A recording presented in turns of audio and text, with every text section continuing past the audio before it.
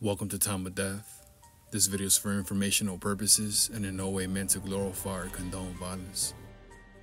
In today's video, we'll be discussing the murder of Isaac Salinas.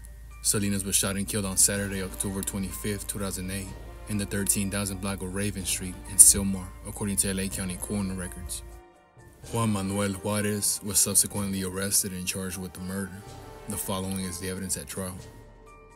At defendant's trial, evidence was introduced that one night in 2008, defendant Juarez, Jose Padilla, Eric Rodriguez, and one or two other men drove to the victim's house. Padilla was angry because the victim was dating Padilla's sister. Defendant, who drove, parked the car so that it blocked the victim's brother's van in the driveway. According to the victim's brother, Padilla got out of the car and demanded that the victim's brother tell him if his sister was there. The victim's brother told him his sister was fine, but Padilla retrieved a shotgun from between the front driver and passenger seats in the car. Defendant Juarez was standing outside the car by the driver's side door. Padilla pointed the shotgun at the victim's brother and threatened to shoot him. At that point, the victim came out of the house. Padilla pointed the shotgun at him and demanded to see his sister. The victim tried to hide by getting to the street, but defendant Juarez blocked his path. Unable to get to the street, the victim turned and Padilla shot him in the abdomen, killing him. When the victim's brother tried to take the shotgun from Padilla, defendant Juarez hit the victim's brother on the head with a heavy object.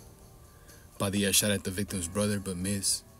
Defendant Juarez pushed Padilla into the car and they drove off. The victim's brother drove him to the hospital, where he died the following morning. Solomon Riley, the deputy medical examiner who conducted the autopsy, determined that the victim sustained a single fatal gunshot wound to the left side of his torso. Rodriguez, one of the men who went with Padilla and defendant Juarez to the victim's house that night, testified that Padilla said they were going there to get his sister and that Padilla was upset. However, there was no discussion that Padilla planned to shoot the victim. According to Rodriguez, when they arrived, Padilla got out of the car with the shotgun. Padilla was mad, and when the victim came outside, the victim ran around the car. Padilla shot the victim. Then when the victim's brother tried to take the shotgun from Padilla, defendant Juarez got out of the car and joined the struggle for the shotgun. When they were driving away, defendant Juarez called Rodriguez a bitch for failing to help. Rodriguez also said defendant Juarez had been trying to get jumped into the gang.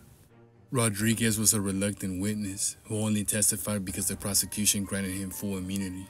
Afraid someone was going to hurt him and his children, Rodriguez initially ignored the subpoena and only came to court to testify after a bench warrant had been issued.